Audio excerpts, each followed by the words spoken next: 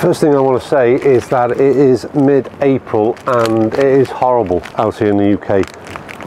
The sun might be on my face, but believe me, it's Baltic conditions, it's blowing a hoolie, but we are going to go out there and I'm going to show you PXG's Mini driver. But first of all, I need to make a few adjustments.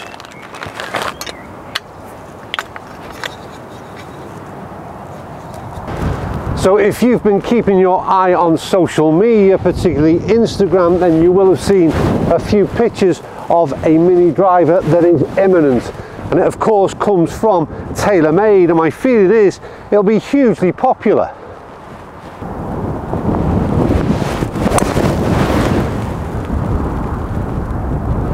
That is the perfect ball flight of a Mini driver. The question is, what is it that makes them so popular?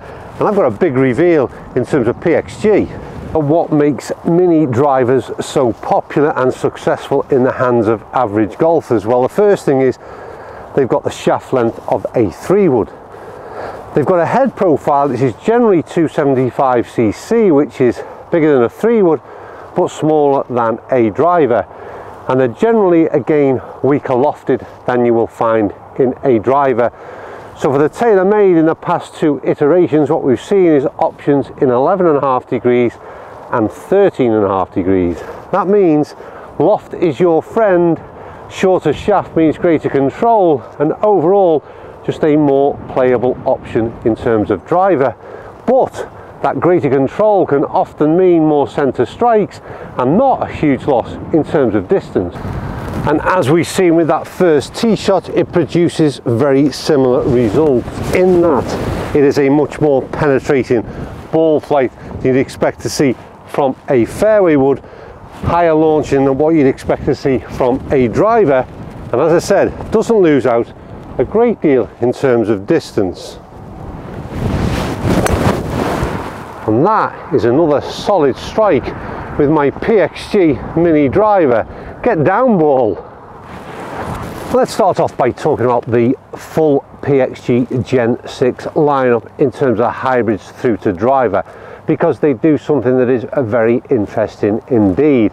And that is that they keep the shaping, the head profile very, very similar indeed right throughout that range. So your driver and your hybrid have still got exactly the same crown. Visually they don't change whatsoever.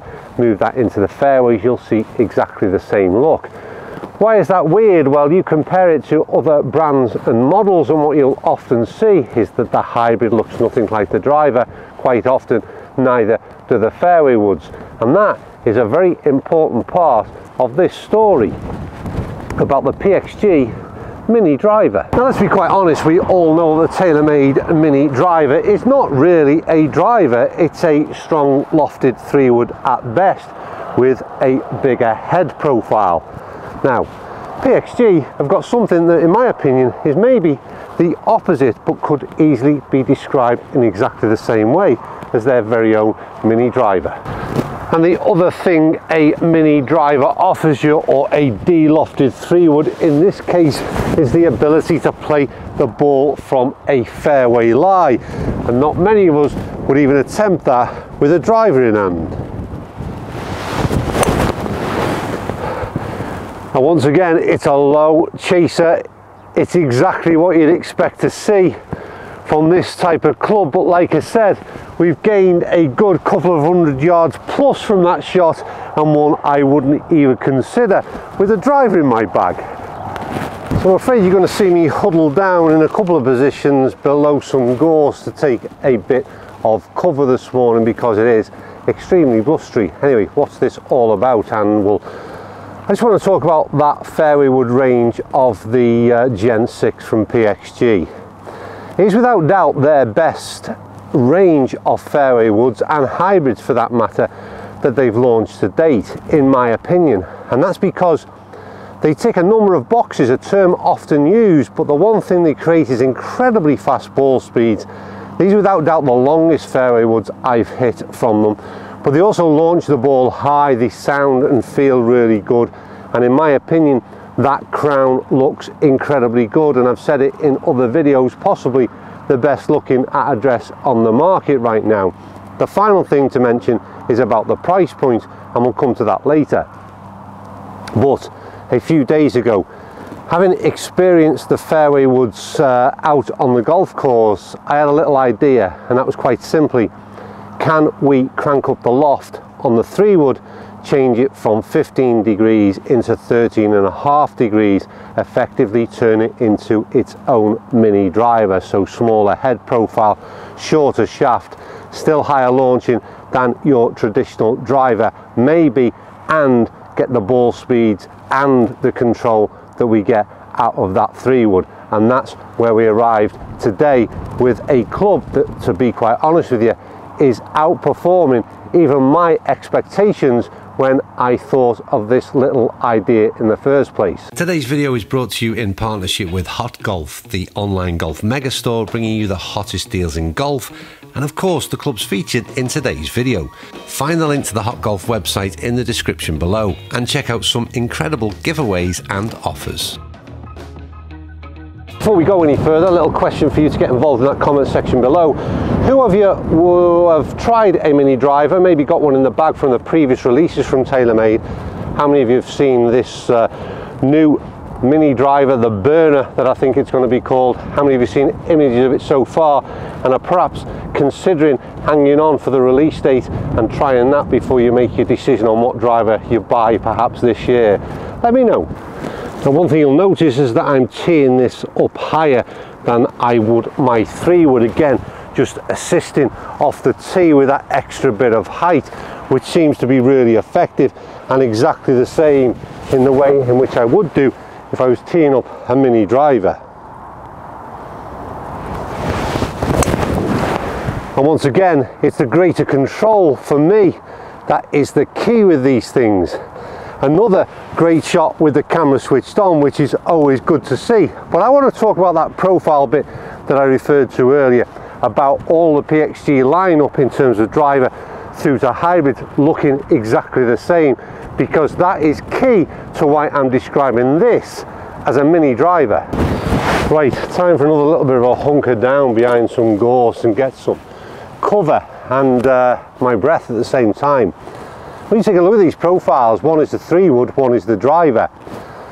Now, if I was to expand the picture of the 3-wood, then effectively it would blow up to the same proportions, the same shape, the same profile as the Gen 6 driver.